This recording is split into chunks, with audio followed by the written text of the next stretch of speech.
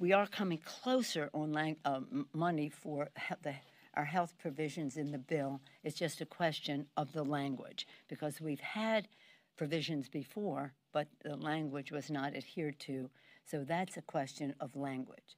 We're coming closer on small business, but we have the restaurant and small venues for stages, etc.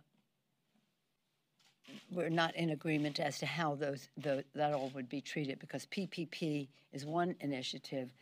That other initiative is a grant from the Secretary of the Treasury as opposed to a loan from a bank.